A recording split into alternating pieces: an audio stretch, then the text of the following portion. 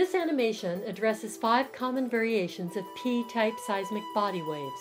All are compressive waves that travel through the mantle in all directions away from the epicenter of an earthquake. The additional letters refer to travel in the mantle and outer and inner core.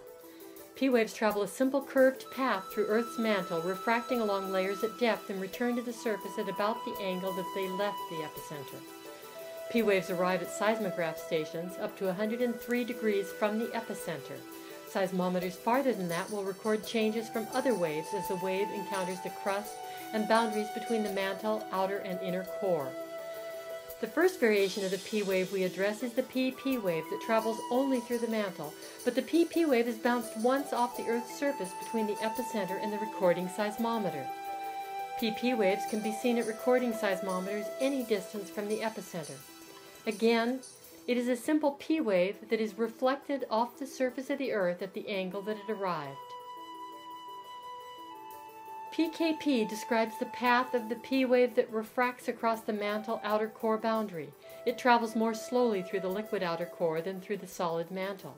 It speeds up again and continues to travel through the mantle to the seismic station.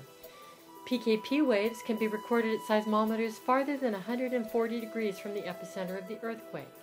This is due to the velocity contrast between the mantle and outer core, with refraction controlling the possible angles the ray will take as it travels through the Earth.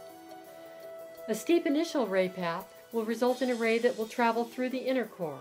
The PKIKP seismic ray travels in the mantle until it intersects the mantle outer core boundary. Seismic energy is refracted across that boundary, slows in the liquid, and aims at the solid inner core, where it speeds up again, then refracts and slows down again through the outer core before its last leg to the mantle. Aside from the PP wave, that is not a direct wave, but a reflection of the P wave, there are no arrivals of the direct P waves between 103 degrees, where the direct P waves end, and 140 degrees, where the PKP wave shows up, creating what is referred to as the P wave shadow zone after 104 degrees. In addition, the amplitudes decay dramatically beyond 100 degrees. However, compressional energy can arrive at seismometers in the P wave shadow zone. If the advancing P wave strikes the core mantle boundary at the proper angle, it will travel along the base of the mantle, sending compressive energy back to the surface to seismometers within the shadow zone. These ray paths and the corresponding arrivals to seismometers within this region are labeled Pdiff.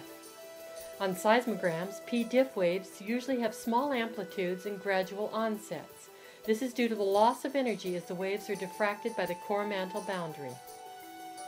The intricacy of P wave refractions and reflections permits us to learn incredible things about the dimensions and properties of the deep Earth that would be impossible without sophisticated analysis of these complexities.